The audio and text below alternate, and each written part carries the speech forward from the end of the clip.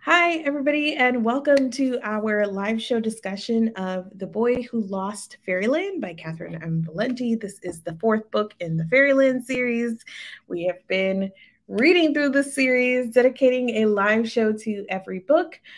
And of course, I am joined by Cara. This is her project. I'm the guest.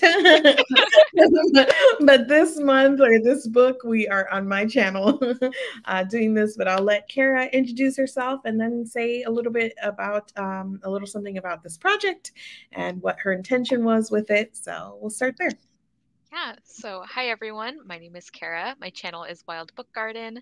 And as Mari said, this is my project, but she's kind of our resident fairyland expert. So I feel like she's also in charge of part of it. But this is kind of the kickoff to a larger reading project and book club I had an idea for that I've been thinking about for a while, called the Not a Genre Book Club.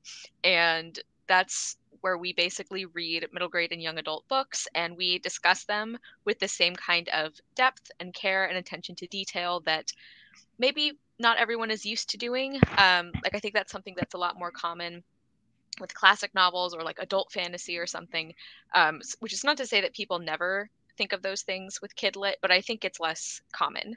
And the Fairyland series is one I had never read, but it seemed like a prime candidate to kind of kick this off because I knew there was, like, from other things I've read from Catherine and Valenti, I knew there would be a lot of really complex characters, really deep themes, and lots to dig into. So this is our fourth book of our first series read along, and it's been great. I'm so excited I'm finally reading this series. I know. I'm so excited too.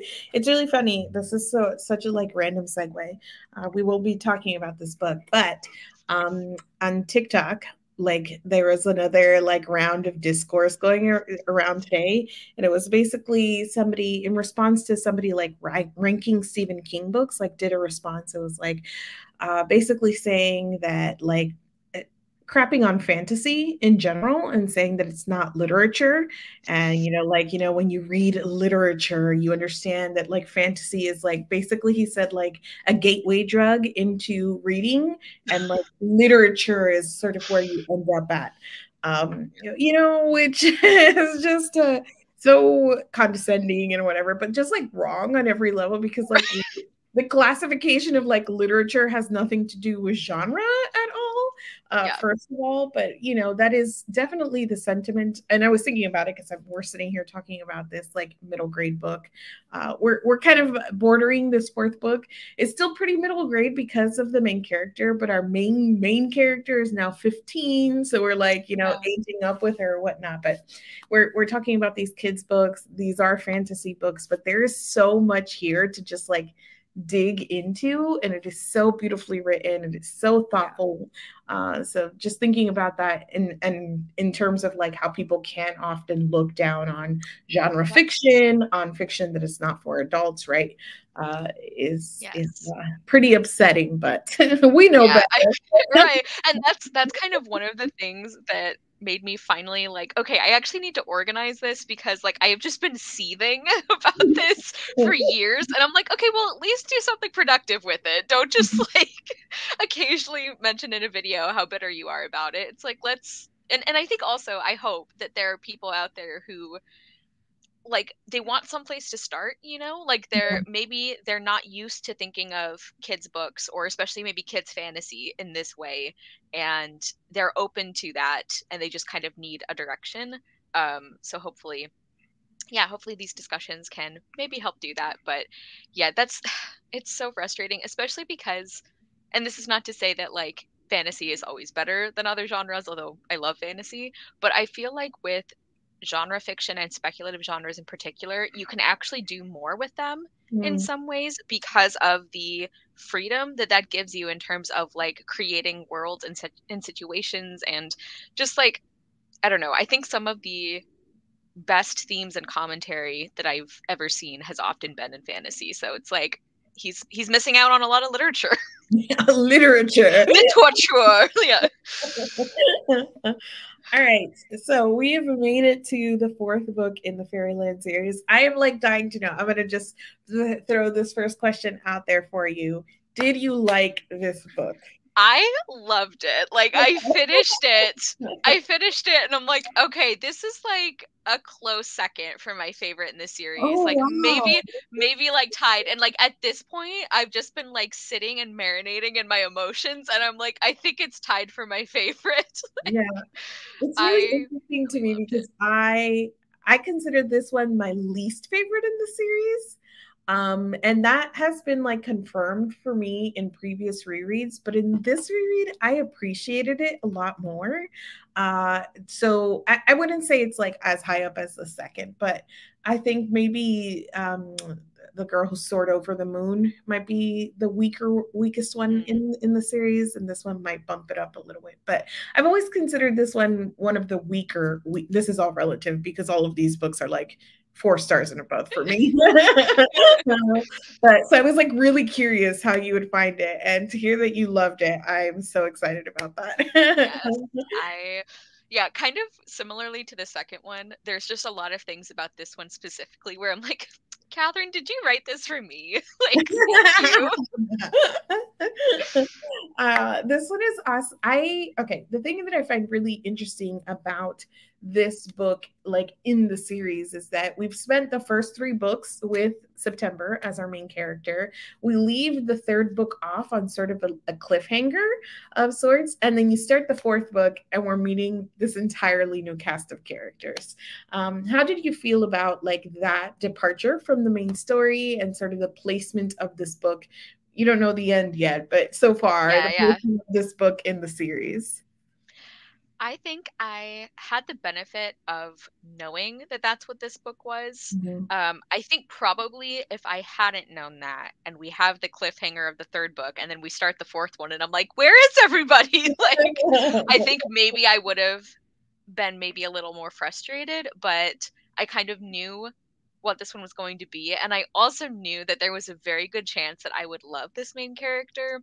Because I think I mentioned in our last live show that very specific thing I love is stories where you follow it's like a changeling story, but you follow the fairy child Hmm. instead of the human. Like I just love that. There is something about that that just gets me in my feelings every time.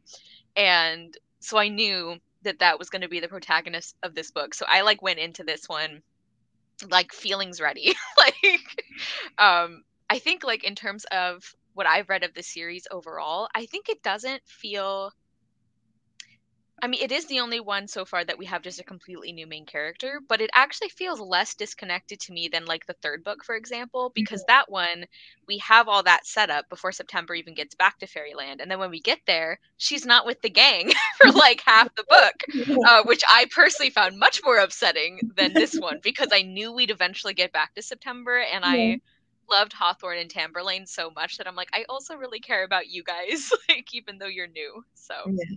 I love in general, just like in the structure of series, when there is something that sort of interrupts the flow or that resets the series, or things like that. So I just love that we like and it is so satisfying from that perspective of thinking about like, okay, if September's over there, like who's over here, and the give and take of it all. So I thought that that was really satisfying, and I loved that she kind of played with this like separate story. And even in it, I think it feels like super connected to the series as a whole, because even in previous books we've had sort of interludes that felt similar, whether it was the key on the journey to find September or the crows that sneak into Fairyland and like kind of go on their own. So she's been doing this thing where she kind of takes us off in different directions, and this felt like that but on a larger scale. So it still mhm. felt very like Fairyland to me, you know. Yeah, this definitely felt like in line with the way she tells stories, where Mhm. she'll like, I'm gonna take you over here for a minute, and you won't know what this has to do with anything, and you'll love it by the end. Trust me, trust me. Yeah, You mentioned too, like the fact that like we've grown to love our main set of characters, and we come here and we're like, oh, where are they? But then, for me at least, very quickly, I was like won over by our new cast of characters. So let's start with Hawthorne slash Thomas. Uh, yeah. how did you feel about him? Tell me all of your feelings about Hawthorne. I love my sweet troll son. Like I just I felt for him so much. I also just I pretty much loved him immediately. I felt for him because like very similarly to September, he like kind of makes a choice, but not really. I mean, I think he has less say over it than September did, and he just gets thrown into a world he doesn't understand, a world that he doesn't feel like he fits into. Like he has this like sense that something's wrong and that he doesn't belong here, but he doesn't know what that is. So he just is like left feeling like he might be the problem, and I'm like, no, Hawthorne. Like, I just wanted to like give him a hug. And I really loved too that even though I feel like a lot of this book deals with like loneliness and kind of like feeling disconnected from the world or from other people. But then how friendship can kind of pull you out of that. But even before Hawthorne like makes friends with Tamburlaine, who I also loved, one of the things that I just really love about him is that even though he has all of this like heartache, you know, like he has this constant feeling of like, why do I feel wrong? What's going on? It's like he's such a kind person. Like he's still like he doesn't turn that on other people, like against other people. And I just yeah, I loved him. I think this is gonna be like all of our other discussions where I just kind of trail off and I'm like, I love them. 10 out of 10. Like I think it's hard to discuss Thomas without like linking it to some of like the thematic stuff that you yeah. already brought up.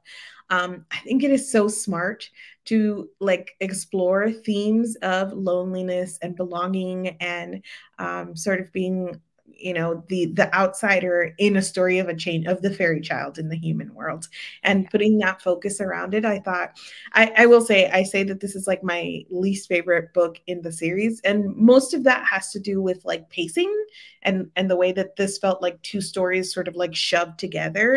And I Mm-hmm. needed like 25, 30 more pages to really like kind of, you know, fluff it out. But the first half of this book, I think, is exquisite. I freaking loved. And from the moment that we meet him and he's being whisked away to like when he's writing his rules in the notebook, all of that, I just think the like the words, the selection of feelings, the way that she describes things, like there are like, I don't know, so many wonderful, beautiful moments that just take us through this like whirlwind of his childhood, but that capture all of these feelings of like trying to figure out your place in life so wonderfully and so beautifully. So yes, I love him too. I love how he navigates like being alone and different and whatnot. And I love how even when he's like, I gotta do the normal thing, he's doing it in the wildest, weirdest way possible. Yes. He is so true to himself, even when he's not even trying to be like. So that was adorable. I think it's just really difficult to read this and like not root for Hawthorne. Yeah. Yeah. He's very earnest and genuine, Mhm. and yeah, he like lives with his whole heart. and Mhm. and it gets him hurt sometimes, but I love him anyway. Yeah. Um yeah, and Elisa is talking about figuring out she was autistic and reading this book around that time. Yeah. Yes, yes, all of everything that it had to do with like the rules. It also gave me like a lot of feelings about like the sort of things that we prize in children, like the sort of behaviors that we prize in Hmm. children. Especially when you consider like you compare that to the sort of characteristics that we prize in fictional children, like our heroes, right? We want them to be loud and brave and like, you know, all of these really big emotional sort of things. But when we think about what we consider like a well behaved child, a well adjusted, Yeah. it is all of these like smaller things. It's, you know, like you know, it's not so much of those like big showy emotions sort of things. One of the my favorite moments early on is when he gets his report card and the teacher is like, your kid is too smart and I don't like it. And I'm like, isn't that just the way? Yeah. Isn't that just how we treat children sometimes? And like the things that we prize in a child is for them to be quiet and to be, like in their place and to do Yeah. things just so and listen to what I'm telling you and don't worry about it, just kind of do it. And so that gave me all kinds of feelings. Yeah. And I feel like one of the other like benefits of having Hawthorne as I mean, he doesn't know he's an outsider exactly, but kind of giving us that perspective is like it really highlights how absurd a lot of our like social norms are, and like not all of them, not in terms of like, being polite or friendly to people or anything, but like yeah, his notebook with the rules, and how like when you hear somebody describe it, it's like, yeah, that's bonkers, and we all just agree to go along with it. Like, Even I think little that's things like, interesting. spinach is poison, and I can't figure out why adults are feeding us poison. And we like know vegetables are good for you, but when you think from a child's perspective of like, Yeah, this is disgusting, why are you feeding me this? But it's just like a thing we do. So like yeah, even little moments like that, I was like, yeah, you're right. Like I yeah. don't know. Or when he's in school and he's like talking about like the bell ringing, and it's like the teacher is like the wicked like magician who keeps us spellbound, but she can be defeated by the sound of a bell being rung. Like, it's like so charming and funny, but it's like also really brilliant. Like, Yes, because it's true. yeah. All right. I I want to come back to Thomas and talk a little about him and his parents a little bit. But before we get there, I think that we should talk some more about like the main characters that were introduced here. So we talked about Tom. So now Tam. Uh, how'd you feel about Tam? I unsurprisingly I loved her as well. One thing that I was like consistently impressed with as we were following her is that this is going to sound weird. There are some authors who like when they write like a certain kind of very like whimsical middle grade like fantasy kind of story, the main characters or the main like female characters can feel like a middle grade version of a manic pixie dream girl. Mhm, Like, I don't know how else to explain it. There's like this very mhm, specific character type that it reminds me of.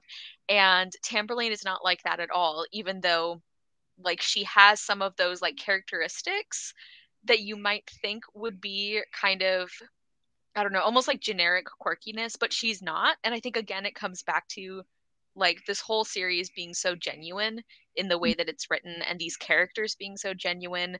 And I love the fact that Tamberlane and September, I feel like they would get along, they'd be really good friends, but they mhm, still feel like distinct people. mhm. Um, and I just really loved Tamberlane and Hawthorne's friendship so much. Like it makes me so happy that these two misfits found each other. Um, yeah, just Yeah. again, Tamberlane, 10 out of 10. Yeah. Like, I also really love that they're both of their magic. Like hers is like with like art and paint, and his mhm. is with words and writing, and Yes. like what that puts at the forefront of like loving both of those things and like appreciation of like the message of like art is magic, Yeah. at the heart of that, I thought was so lovely as well. I don't know why a number of scenes from this book that are just like super vivid in my mind have to do with Tam. I don't know why the scene where she breaks her leg Yeah. and he rushes over and she's like, please, please, please say everything's okay. And what that lives in my memory so strong. The baseball jumping out of his pocket and then being like, job well done. Yeah. Very Yeah. memory. And also the one, when they have the party, when they find out, like when she's teaching him, like you have magic too, and they just make all of these things come alive. I think that that's a really neat scene as well. So a lot of Yeah. things from this book that stick out to me are related to Tam. So I love her a lot too. Yeah.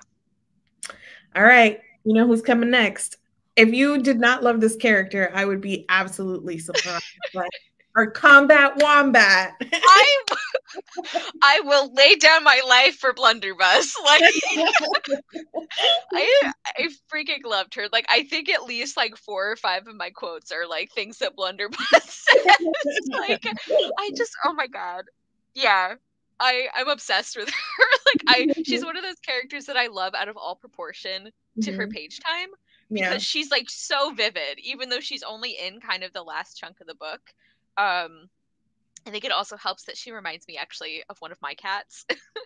Like that part where she's talking about like we bite to show we like things and then we don't like things and when we're hungry and when we're curious. It's like that's my cat Nala. I was just gonna say that this is the first time I've reread this book while having my puppy, my new dog, and he is a combat wombat apparently because he bites because he loves me. He nibbles when he doesn't like me. Like I was reading that part and I'm like, oh my god, it's a puppy.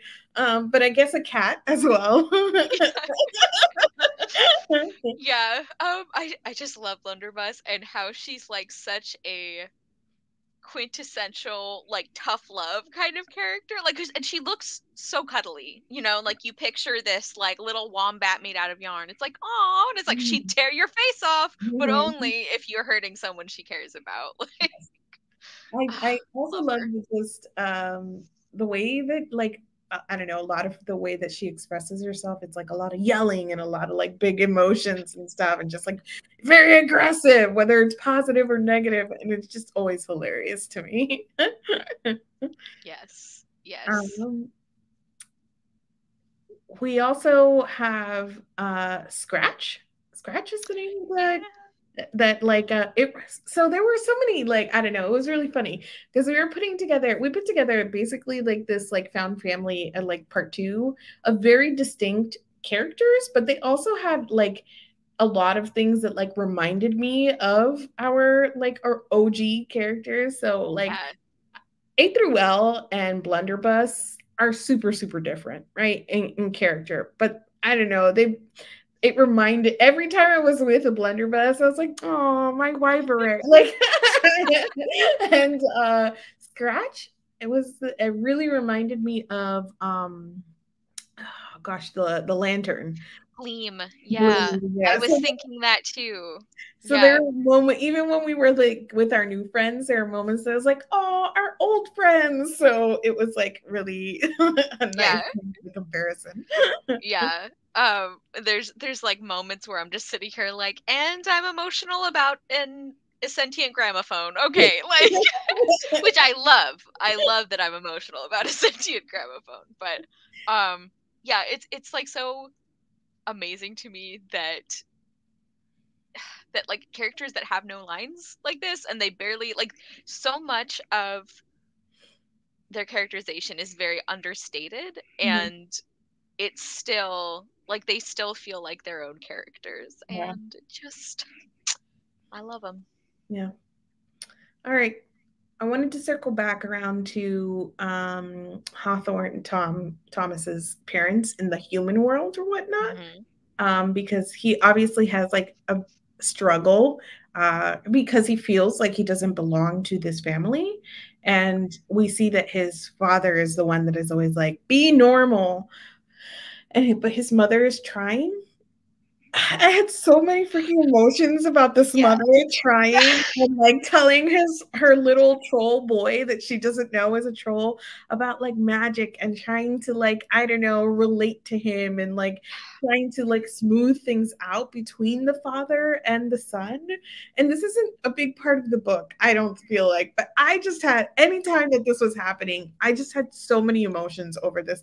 I don't know. This is like, when a very adult reading kidlit sort of thing where I'm like honing in on the parents, like, Yeah. Look at how much care she's taking with her child. Yeah. Um I also loved Gwendolyn. Like she has her own separate bullet point on my list because like I just yeah, I exactly like you said, she doesn't have that many scenes, but I love all the ones that she has. Like she really is trying and she's so like you can tell that she like doesn't understand her son, but she loves him so much anyway, and she's like, I don't have to get you, I just have to love you and take care of you and like do my best to understand you. And I just like, I really love that. And I think that's one of the things that I love about changeling stories, or that I think is a more interesting path to take, because like if his life in the human world was like always awful, I feel like there wouldn't be like the high stakes of like what is he going to do, you know, because he wants to get back to fairyland, he has his family, but like this in this world he also has people who care about him, like his mom specifically. And I just think that makes this story just so much more meaningful and emotional. um like I feel like she's an example of one of the things I love about Valenti's characters is that she doesn't take the easy way out. Like she doesn't take shortcuts, you know, because she could have made like both of the parents just the enemy or like the antagonists, and she doesn't. Like Gwendolyn is like a really good mom and she's like doing her best even though she doesn't understand her child at all. And yeah, I had a lot of feelings about her as well. I loved her. um yeah. I also, to that end of like not taking the easy way out and sort of making things complicated and complex, I think it would be easy to also like veer off into this thing of like, well, the humans are the bad guys, or the human world is like so stupid and like with no shades of complexity, or like the human, our rules and our ways is like the ridiculous thing. But the truth of the matter is that like there are ridiculous things here, there are ridiculous things in fairyland, there are good fairies and good people and bad fairies and bad people. And so like she runs the gamut, right? So we have the dad that doesn't get it, and the mom who, she's got the spirit, right? She's trying. um, so I appreciated that as well. And there were so many callbacks to like previous entries in the series. um Little things like on the first day of school they only learn the alphabet A through L to the up to the letter L. I don't know, just like so many. And he mentions like a wyvern, like, oh, this like a wyvern's nest or whatever, but every time it was a callback to anything else in the series. I was like, yay. Yeah. It felt so special. Yeah. Yep. I like those little moments. All right. So anything else? Well, okay.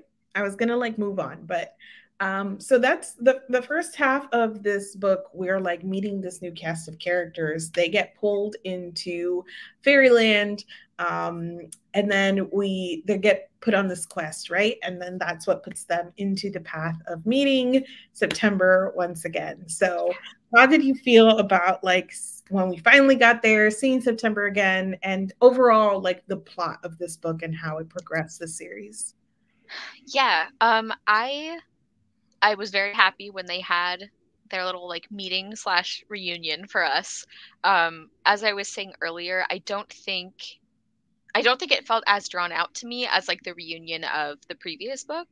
Partly because like I really loved Hawthorne and Tamburlaine, and I was invested in them enough that I was like, okay, I can wait to hear about September. That's all right. Um, in terms of the plot, I feel like the only part where it felt a little bit like, okay, I'm ready, like what's happening next, is like right after they get to Fairyland, but before they Mhm. really have kind of figured out what they're doing or what the quest is, because all Mhm. of the setup was so good. And like Mhm. I just like love hanging out with these characters, and then like the part at the end is great too. And so there's just that little bit in the middle where it's just kind of they're like wandering around and eating fruit, and I'm like, okay. Like, Yes. I think that is probably why this takes a dip in my estimation. I think the third and the fourth ones, none of these books are particularly plot heavy, right? There's yeah. just a lot of like vibes and like, I don't know, weird things. Like, and I love that. But I think the third and fourth books are the ones that lose the thread of the plot the most. Um the third book, don't ask me to explain what happened in that book. Nobody knows. The fourth book is a little more logical, but I think it just kind of loses it in that moment when we do get to fairyland and they're just like doop doop doop fruits, and you're like, Yeah. you're like, Yeah. okay. And I think it maybe stands out to me a little more because the books are so short, Yes. that like if this were like a, 350 or 400 page fantasy book, it's like, all right, we spend like 15 pages eating fruit. That's okay.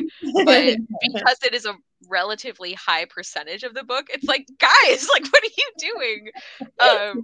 Which, like, to be clear, I think she does an amazing job with like a series of very short novels. Like I'm so impressed at how complete they all feel, but that's one of the only things where I'm like, okay, this doesn't feel like it fits with the overall like structure of the book. Like this is a lot of just hanging out when there's like that baseball monster that's like running around and they're like, I don't know. I will say that for a series of books that is not super plot heavy, right? That it is more about the characters and the settings or whatever, I find like the domino effect of everything that does happen so satisfying. And that carries from book to book, right? From September coming to Fairyland and then like cutting off her shadow and having to deal with the shadow in the second book, and all everything that, like, the fairies coming back, and she gets rid of the Marquess, so now Charlie Crunch Crab is king. Crunch Crab His name is so hard to say. is king. And I just love sort of the way that September getting to Fairyland and it being like, okay, this is your mission. You need to get rid of the sitting queen, right? And then Hawthorne getting to Fairyland and meeting the king who's like, I don't want to do this anymore. Like Yeah. those two things I think are really wonderful. I also love that whole sequence where they're just like, so stop being king. And he's like, whoa, I should have thought of that. It's like, thank God we've got you guys here to fix everything. Yeah. I love how the whole like Charlie Crunch Crab thing fits into like some of the other stuff that's been happening, like with, like you were saying, like September kind of like starting a revolution and then like, oh Yes, wait, we actually do need some form of like organization here. I government. Yes, I feel like one of the recurring themes is like this job sucks. Nobody wants it. Yes, yes. Or I guess like if they do want it, then usually they end up being like the Marquess, where they like start out with good intentions and then everything goes wrong. But I just find it really funny how like every time September or like one of the other main characters, they're like, okay, we fixed it like for good now. Everything's fine. And then they come back and like the new person is like, absolutely not. Get me out of here. I love that one of the things, especially if you are, I think, an adult reading the series, like one of the things that I think, not that kids can enjoy it, because I think that they will enjoy it in sort of their own way, but a thing that you like get a lot more of as an adult is the way that Valenti explores sort of the absurdity of bureaucracy in like all forms.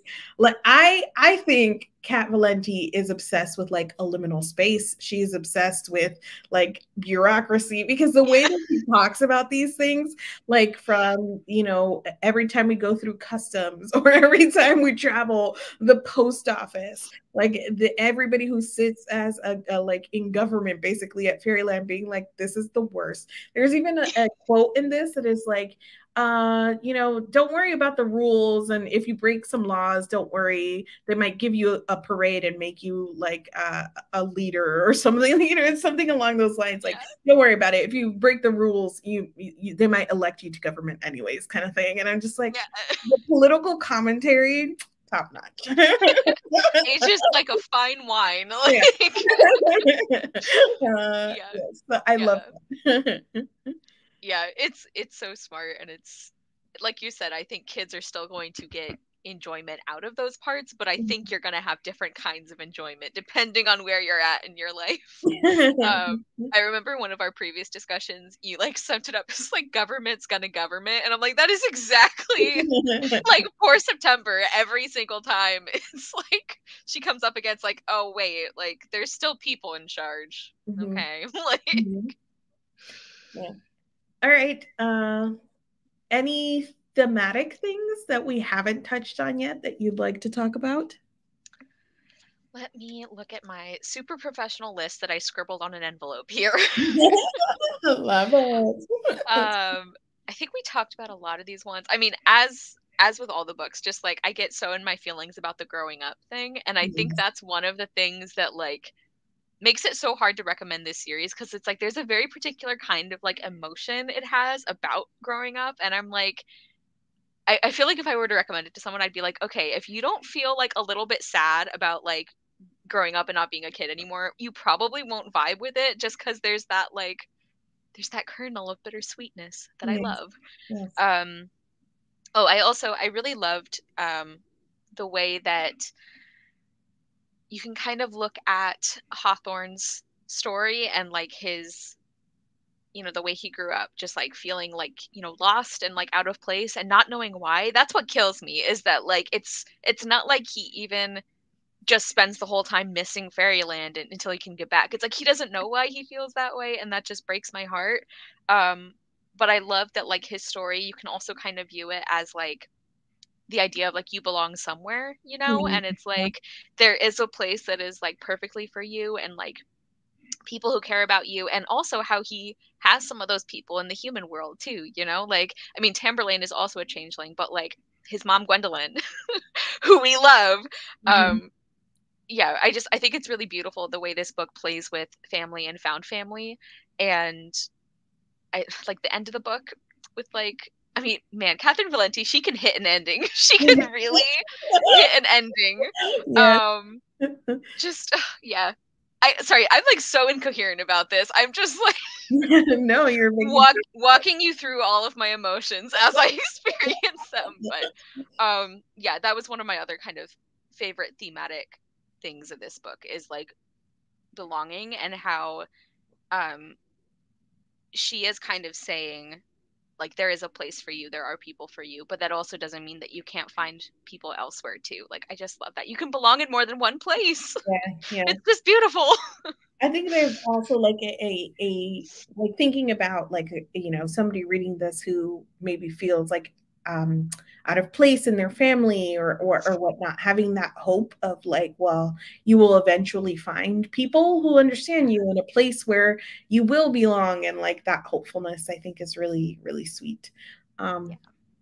And then Jelly Bean also said, sorry, just like I saw, I said Hawthorne actually being popular in school. yeah, I love that. That is like one of my favorite examples of how like Catherine Valenti plays with expectations yes. in ways that like a lot of other fantasy stories don't, because like when we get to that point I'm like, oh no, is this going to be a bullying book? Like I don't like those. That's not going to be fun. And it's like, no, kids love him. So anyway, I'm sorry to interrupt. I just saw that comment and I got excited. That was good. Yes. You also mentioned like aging and like growing up being like a perpetual theme in the series as a whole. I love when we get to the end and like September is like the spinster or whatnot. But she's got like a couple of these thoughts and lines. The narrator does too about like, you know, that's how growing up is that like one moment you're whatever age, and then the next you look up and you're in your head, you're still one age, but Yes. your body didn't get the memo.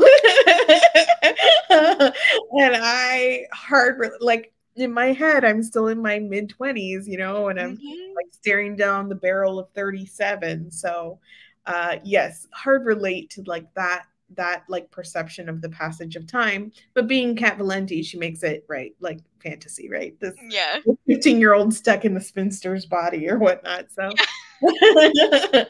I love that. Um, and then the other thing that, yes, September is a glorious spinster gave me very much House Moving Castle vibes. Oh yeah. uh, Yeah. the other thing that I really enjoyed about this thematically, Valenti does not shy away from sort of like putting the darker aspects of fairy tale like at the forefront. And this is still full of whimsy. And I don't think it's like necessarily just a dark story. Like there's a lot of like positive messages and themes and hopefulness and whatnot. But there's like like, I don't know, a coming face to face with some of the like tropes of fairy tales and being like, this is messed up. And I think Yeah. everything to do with the changeling like Yes. was absolutely presented in this way, especially at the very beginning when we see the Red Wind like literally just carting him off, and this like small child being like, "Where am I going?" Like the even Uh, though it's presented with all of this whimsy, like I was reading it and like so deeply uncomfortable with the way that it was happening. You could tell that yeah. it's like super dark, like everything about this child like feeling out of place because he was whisked away, and then she constantly reminds us that this is happening to balance the scales so that this sort of like story and magic maintains in the human world. Like, this is the price we pay to have that like preserved here, but the price is like actual children. And when you consider the other end of that and everything September has suffered to like be the other end of that, I think, you know, that is, and the thing is that it's not only suffering, right? She's got her friends and she wants to go back and she loves fairyland and there's all of these really wonderful things about it, but that doesn't divorce sort of like the darkness of it all. Yeah. And like the that portion of it, because I love fairy tales, to actually have somebody like looking at it and being like, this is kind of dark. I love that. I love Yeah. that so much. Yeah. Like this is messed up actually. Um Yes.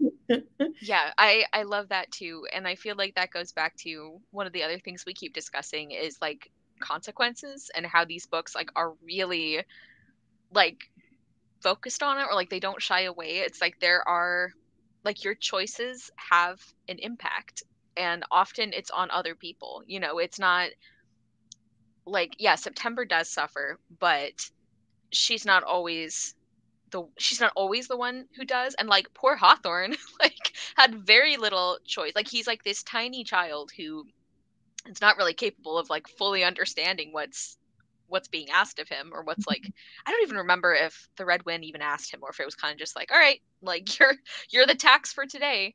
And I really appreciate how Valenti writes all of this in a way that like even when like the Red Wind, for example, or other characters are being um like kind of like blasé about it, it's like we're not supposed to feel that way. Like the way she's writing it and the way that like Hawthorne and the other children are experiencing it, it's like we are clearly being shown how awful and messed up this is, even when the people doing it don't care. And I Mhm. think that's like a real skill that I think not all fantasy writers can do. I think it's something that a lot of writers maybe think they can, but I think there is like this is a great example of how you can write commentary even when the characters doing the bad things don't think it's bad. Yes. um and I really like that. Yeah. The last thing that I kind of wanted to bring up in terms of like, I don't know that this is like super thematic. Maybe it's like half theme, half character. So But very appropriate for these books. I continue to be so in love with the narrator and the role of the narrator in these books, and like that relationship that we've developed with the narrator. And I think that that was like probably more sort of at the forefront in this book because we took this like little diversion from our main storyline. So there were a number of times where like she was addressing us, the narrator was addressing us as they often do, and they're like, I bet you're wondering about our friends, and like Yeah. or like, trust me, I'm getting there. And like Yeah. those little like interactions just made me really appreciate the narrator's role and voice in all of this. And I loved that. Okay, so my question, I don't know that I have never read the prequel novella that is like attached to this, so that is one thing. Second, I don't know that I've ever really noticed this or thought this, but we take a chapter break to go visit or like a little interlude to go see September's parents. We learn their names for the first time. And you know, September's mom is crying because September is missing, and her aunt Margaret is there, like comforting her. Aunt Margaret visited Fairyland, and that is the like Yeah. little prequel story or whatnot. But there is a line that says that like September's mom is asking, is she okay? Or like, will she be back? Where is she? Sort of thing. And Aunt Margaret doesn't say anything. And then the next line says, as a narrator, it's tough. Like, we can't always say what we want to say. We have to hold some things back. And I was like, does this mean that Aunt Margaret is the narrator? Is that what that is? Because it's like Aunt Margaret doesn't say anything. And then the next line is like, as narrators, sometimes we can't always say what we want to say. And I was like, Ooh. wait a second. Are I you? didn't think of that. Is that what it is? Or is that what it wants you to think? It's like, I don't know. I just was like, Yeah. something. Very intriguing possibility. Yes. But I did love that moment of going to see and like seeing, her mom, like, where's my daughter? Another Yeah. one of those things where like we are seeing the actual consequence of like, Yes. Yeah. the other end of it, September's off having her adventure and her parents are like, where did she go? So Yeah.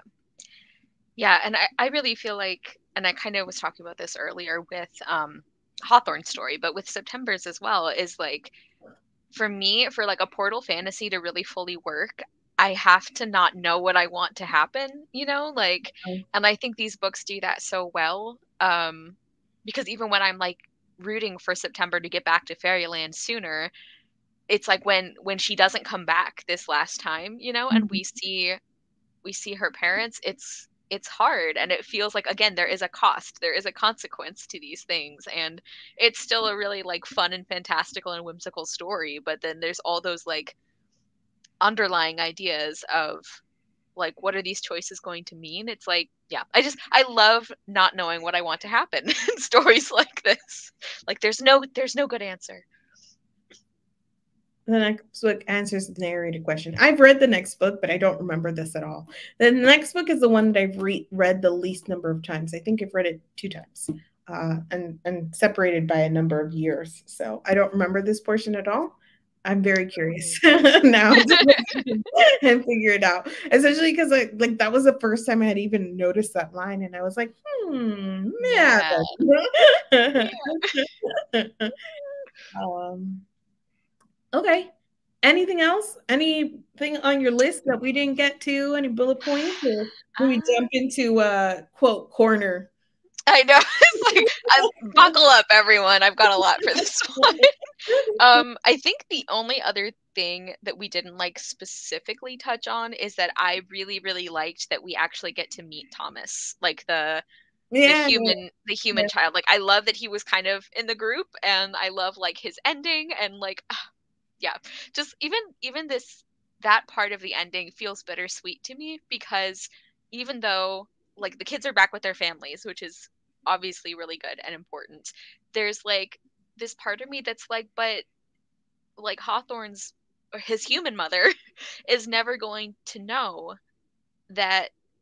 I don't know. Like, this is weird, but it's like she's never gonna know that she like loved both of her sons, Like, Yes. it just Yes. gets me in my feelings. It But does. it feels like a perfect ending, because it's like, yeah, this would be like, who gets the kids? Like, it's, yeah. Yeah. I that also got me to um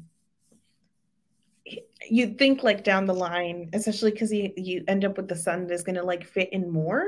If Yeah. there will ever be a moment where she looks back and is like, what happened to Yeah. like When she goes to check on him at night, like before she goes to bed, and it's like, oh, he's like dressed as Robin Hood for some reason. Like, what's going on? And like, so we're seeing the chapter from her perspective, and he just goes like, "Hi, mom," and I'm like, oh, like almost crying, just like, I love it. Me too. All right. Hit me with your best quotes. All right. I prepared and I wrote down the page numbers instead of having to just scroll through my phone and find like very blurry photographs of them. So we'll see if this goes any smoother. Um, but let's see. The first one I have. Any city looks a bit like its mother and father. If you peer closely at New York, you will see that the old girl has Dutch ears and English eyes. London cannot hide her Roman nose, and Rome has a way of laughing that is awfully Greek. This is why you may see streets in one city with just the same name as the streets in another, and even cities with identical names, like two Joshuas or Amys in the same class. To be a city is to belong to a family, each taking after another, remembering fondly their old grandfathers and great aunts, all the way back to the very first hut and fire and lonely cave with horses painted on it that had no name at all. In one city, if you are very clever and sneaky, you can spy out the whole world it belongs to, just as you can spy out a few thousand years of singing and dancing and making bread and putting babies to bed in any single person's face. Love it. Love it. It's like it starts off like really whimsical and fun, and then by the end, I'm like, wow, I'm emotional about just like history existing. I love this. All right, here's mine. One of mine. The heart is a tidiness engine when it comes to the task of knowing and unknowing, and it tends to clear out anything that doesn't fit with what they've read in respectable newspapers and heard from people wearing glasses come springtime. Beautiful. Yep. Let's see. Oh, I think this is a shorter one if I can find. Why did I write this page down? Hold on. Sorry.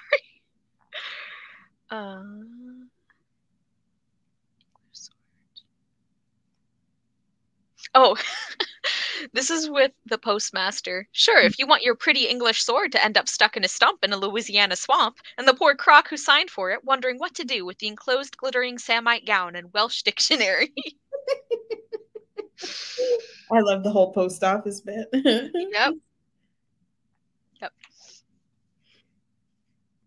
One can only know the weight and heft of the prices one pays oneself. The costs borne by others are their own, secret, deep, and long. Beautiful. Yep. This is on page 9, right from the get-go. Little baby Hawthorne is like, "What's a human? Is it like a toad? Can I ride one?" The Red Wind pondered. "A human is a know-it-all ape who got so good at magic it thought there was nothing special about the way it behaved, and then forgot magic ever existed in the first place. And you should most definitely try to saddle one up." I also have that one highlighted. Okay, here's an earlier one. This is also chapter 1. That might hurt my feelings if we went on holiday together every year and belonged to the same blustering society, but we have only just met. One cannot really be bothered by insults from strangers. Do you remember being born? Only a few can say they do and not be caught immediately in the lie, and most of them are wizards. I, of course, remember it perfectly. Certain benefits are granted to narrators as part of the hiring package to compensate for our irregular hours and unsafe working conditions. As clear as waking, I remember your hands on the cover of the book, your bright eyes moving swiftly over the pages, the light of your reading lamp, your small laughs and occasional puzzlements. But it is against the rules for a human to recall the moment of their birth. If people did remember it, they would never agree to let it happen to them again. And to live in this world is to be born over and over and over again, every time a new thing happens to your heart, each time more frightening and more thrilling. I had that one highlighted too. I love it. Like just the image of like the book being born and how it pulls you into the story. And then at the end where it's like being born every time your heart has something happen to it. Yes. Every person draws a map that shows themselves at the center, but that does not mean that no other countries exist. This whole series has really good map quotes. It also loves to talk about a map. Yeah. Oh, here's one of my like changelings getting me in my feelings. One ought not to judge him. Changelings are all heart. Their hearts are so big that there is no room for anything else. They wear their hearts on the outside, like you and I wear our skin. And so all the bravery and headstrong feeling and sweetness and fierceness and wildness and terror and love has nothing to stand between it and the world, which is why they can hardly bear the touch of the world. Imagine you have fallen and cut yourself, rather deeply, and some awful fellow put his fingers right into the wound every morning with your toast and tea. That is what it is like to be a changeling. Everything touches you in your deepest part, whether you asked it to or not. Where human children have years and years in which to grow their hearts and learn to live with them while staying safe from all the troubles a heart hauls with it, a changeling starts out raw and red and full of longing. Thomas Rood had a naked heart even when the rest of him was bundled up in hats and mittens in the depths of winter. And it was this naked heart that hurled itself at everything, at lamps and toys and flagstones and draperies. Thomas could not help it. Yeah, the opposite of our heartless September. Yes. I think one of the reasons that like that gets to me so much, and just Hawthorne / Thomas in general, is like I I am like somebody who like for a long time when I was younger, I felt really self-conscious about being like sensitive, and like people making fun of me for that or like judging me for it. And so like the fact that this is like one of the things that makes Hawthorne like strong and like who he is, and that like it's because he just like loves so much. I don't know. Just like healing my inner child, Catherine and Valenti, like No big deal. yeah. All right, my last one here. Everybody's strange everywhere. Most of the trick of being a social animal is pretending you're not. But who do you fool? Nobody worth talking to. Yeah. This is just a funny one for anybody who has ever spoken English or tried to. English loves to stay out all night dancing with other languages, all decked out in sparkling prepositions and irregular verbs. It is unruly and will not obey. Just when you think you have it in hand, it lets down its hair, along with 100 nonsensical exceptions.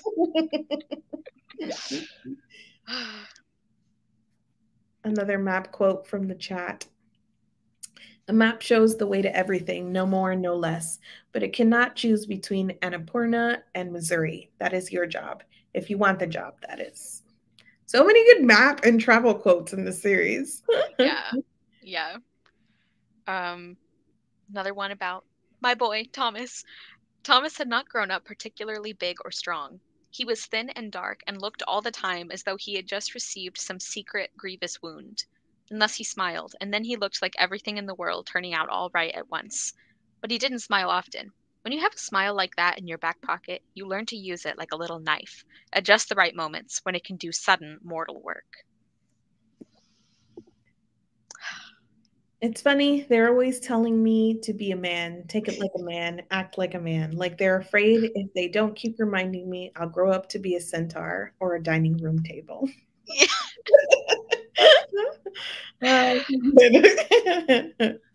Love it. See. Okay, I think we're getting into my blunderbuss quote.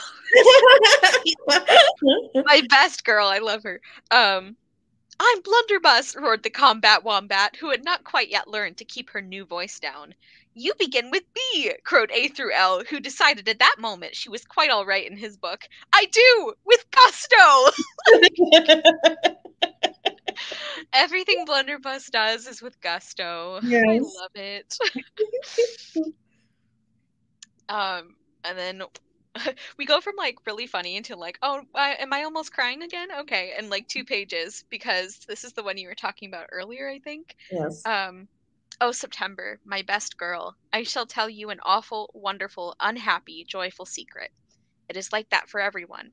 One day you wake up and you are grown, and on the inside you are no older than the last time you thought, wouldn't it be lovely to be all grown up right this second? Also, every time the narrator says something like my best girl, I'm like just September, immediately. Like I know. It's like she is my best girl. Okay. I think I had just a couple more. Is this the most quotes I've had, maybe? I don't know. There's a lot. I still think book 3 is the most that I quoted. Yeah. Let's see. I think there was. Oh yeah, another blunderbuss one.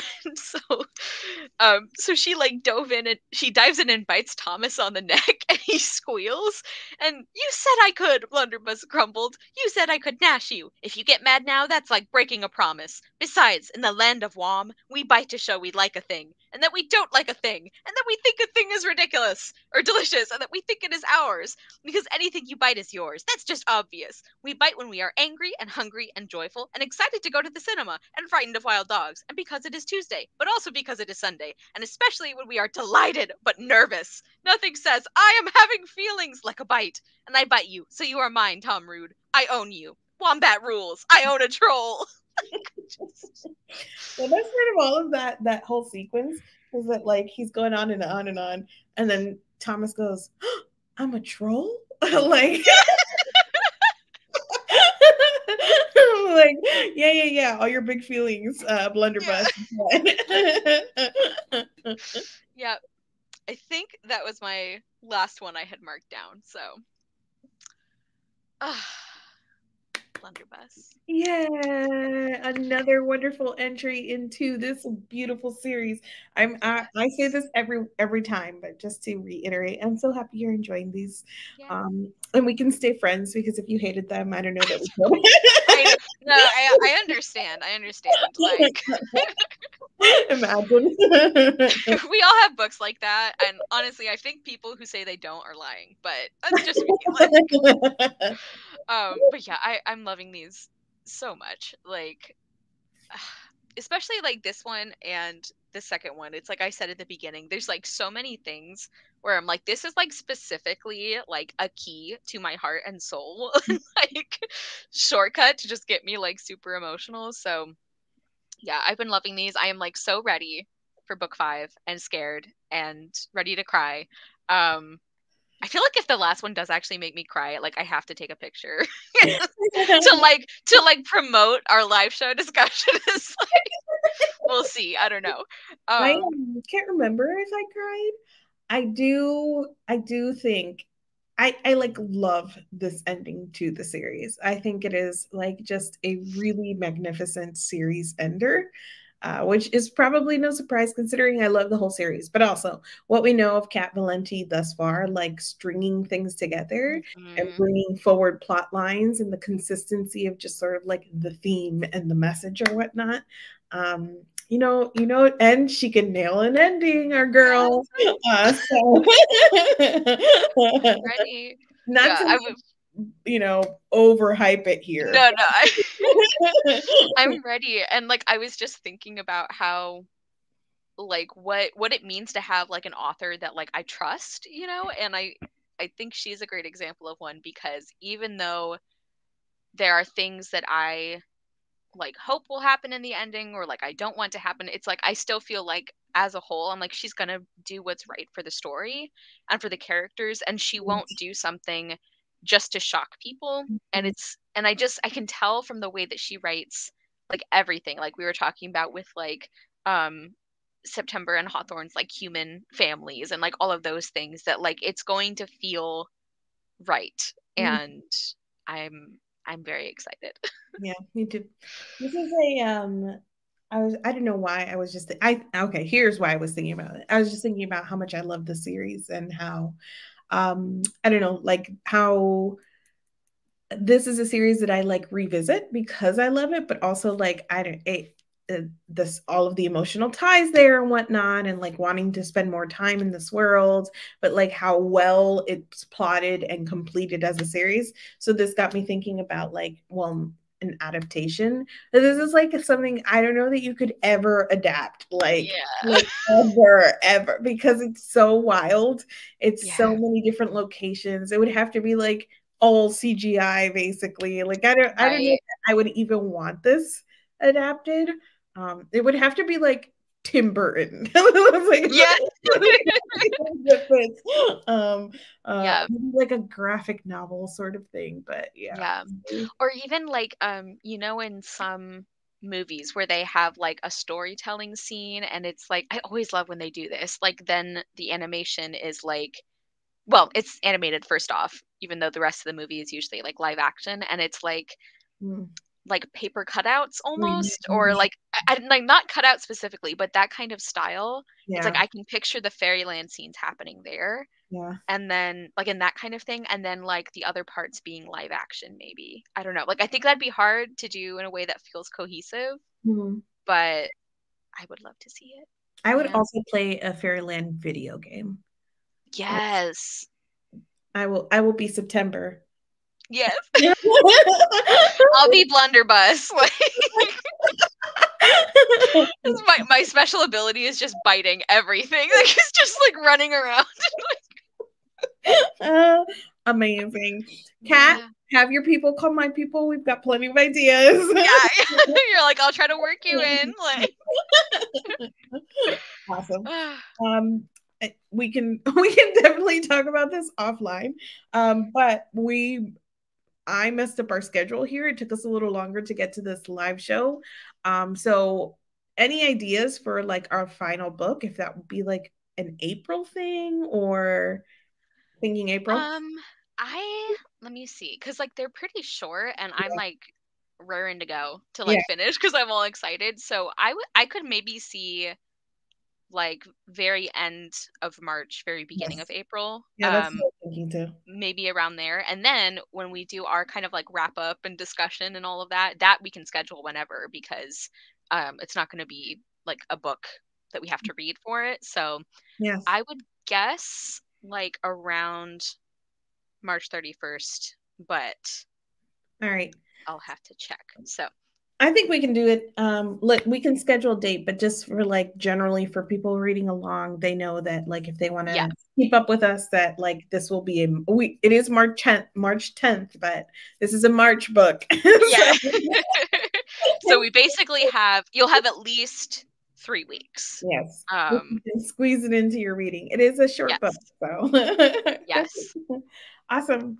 Well, thank you so much, and thank you to everybody who joined us during this live show, and for all of your thoughtful comments. I'm so happy you guys are also enjoying it. Seem to be in the chat, and everybody who's reading along for the first time. Yeah, this has been so great so far. I'm so excited to finish off the series. Yes. And we will let you guys know about time and date for the final live show in terms of reading, and then we'll have one last one to just sort of wrap up the project. But yeah, thanks for joining us tonight, and we will see you then. Bye.